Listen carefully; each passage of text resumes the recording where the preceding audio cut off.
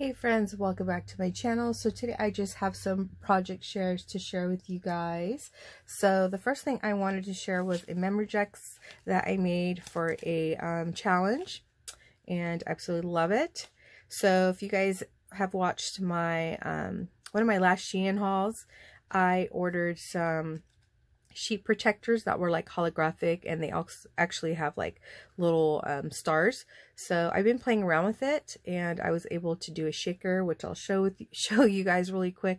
And then I decided to turn one into a rosette, and it turned out so cool. So it's kind of clear, and it's actually pretty decent quality, so I think it turned out cool.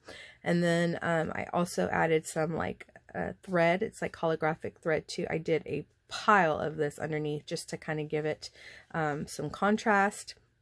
It's kind of like a little sweet themed little Memoregex here. I added this little cotton candy here that I made. I've had it in my stash quite some time, so I finally was able to use it.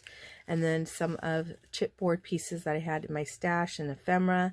And then I added these really cute little bead dangles here that I made, and I have these beads. These are from Happy Crafter Shop, so leave her information in the description box, guys. She has such cute stuff, and definitely want to use my code, and things sell quick there, so you want to check out her shop if you're interested in anything you see. So I think it turned out so cute. So that's my Memoregex card.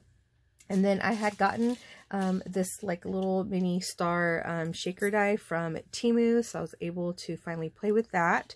So I made two little like shaker charms, and I think they turned out so cute. I did use pink foam that I just had, I think maybe from Michaels, and I also used that holographic sheet protector, and it cut out fine with the die. And you can see it kind of gives that glimmer shiny look. So I'm really excited to do other projects with it. It's just a little cheaper version than having to buy acetate.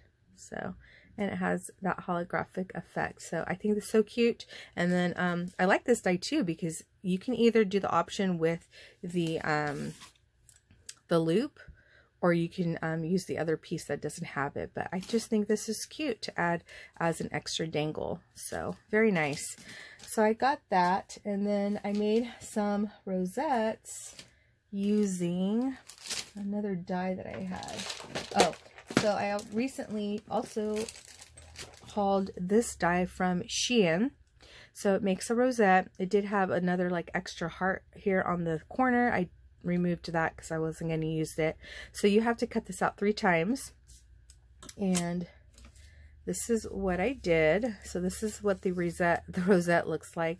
I'm not a big fan of these hearts, actually. I would probably just end up cutting them off. They're just very fragile, so they want to like bend easy, but it's a really cute die. And then I just used some tulle and then layered up with some ephemera that I had in my stash. Then I also used more of Happy Crafter's beads here. The bows also from her shop. And then also the cute little ladybug, I think turned out so cute. These are buttons. All you have to do is clip the back of them off. And I think it turned out adorable. So I did 2 rosettes. And then the paper I used was also from Decorate Your Life, the plaid one that I shared recently in my other project share. So, and here's the other one here. I just love these striped beads. They're so cute. So adorable. So, and here's another little ladybug there. So yeah, I think they turned out cute, but like I said, I think these would be fine just cutting the hearts off as well, if that would bug you. But very cheap die for making a rosette. And then the last project that I wanted to share with you guys is using Sandy's other paper pad that she sent me. And this one is the Cottage Life. This was actually the freebie one that she sent me. So I wanted to share with you guys what I ended up doing. So I made like a little flip book album type thing, and this was using Pink Strawberry's tutorial. So I will leave her link down below to the tutorial that I followed, and I think it turned out really cute. Again, these papers have really big patterns, so Can't really do too much because I don't want to cover anything up. So I just added the word believe here, added some enamel dots, little gold heart there, and then I had put some trim here for the binding. I think I got this either gifted to me or from the Magical Mixery store, because I get a lot of my trims from there too. And I think this one was gifted to me. And then this is just like a scallop lace trim here, and then I added like this beads here, or pearls, and they're like a cream color, so they kind of match the roofs of the house. And then here's the back.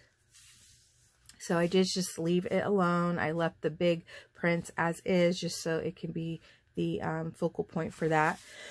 I am going to be gifting this for a challenge, and I know she's into this type of shabby chic stuff, so I figured I wouldn't do too much and that she would be able to customize it herself when she receives it.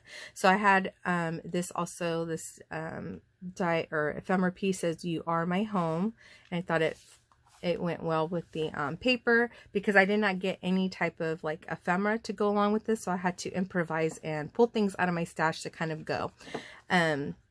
So in her tutorial, she has this flap here. I did make two corner pockets, one here on the bottom. I just added this cute little bicycle die cut or ephemera, and then I did add a little top pocket there, and then I added two little ephemera pieces. I think this is like a journaling card here, and then like a little pie. I'll just leave that in there. And then I just put this flower here so she can use that to flip it back and forth. It says "Make It Count." Another sticker that I added there. And then on this side, it's like two pockets.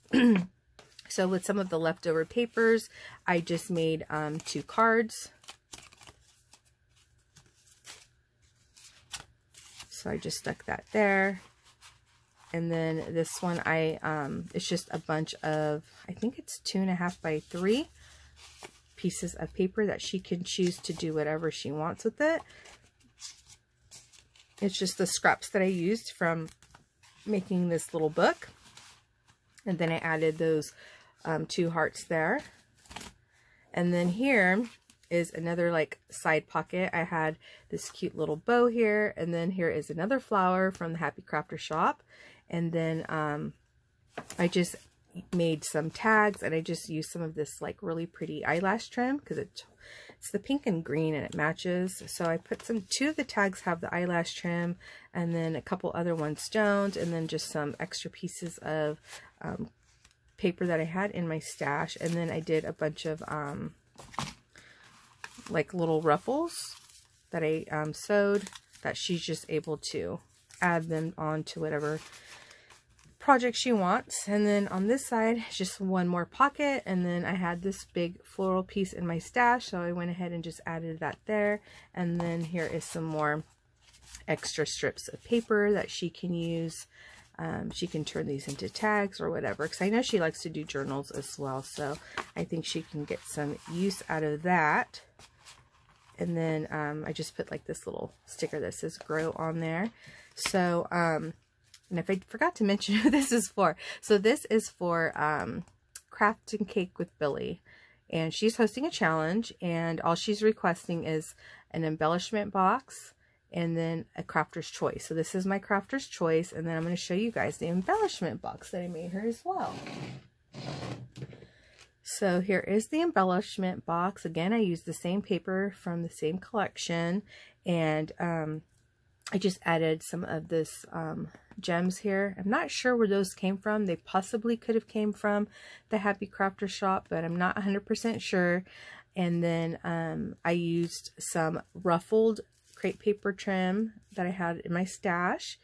So I just glued that down, had the gold leaves trim, put that around through the center, had this little wooden piece that says "Lucky to Be Friends," and I had to use the little watering cans that I got from Happy Crafter shop.